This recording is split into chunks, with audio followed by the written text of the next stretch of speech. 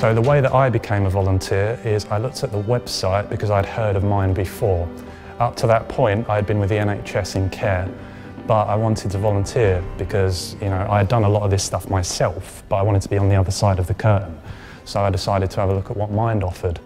I decided that I wanted to give back in some way. So the open activity sessions, from my point of view, is it's an open session that allows people to drop in when they feel that they need someone to talk to. In terms of the activities that I do, help do origami, which I find very therapeutic. I mean, I found it very therapeutic through my years. I also did for a short time music, which we still do, but is run by someone else, which is very enjoyable. Really, we're just there for someone to talk to, you know, to help facilitate, and just to provide someone something to do in their week, because, you know, when people have mental health issues, they find it hard to get a schedule in place, so this helps in that regard. In terms of experiences that I've had here, when I first started here, I had a lot of problems myself, which I still do now, but when I came here, I was exposed to a lot of people and a lot of large crowds, so it helped me personally as well in talking to people in big groups.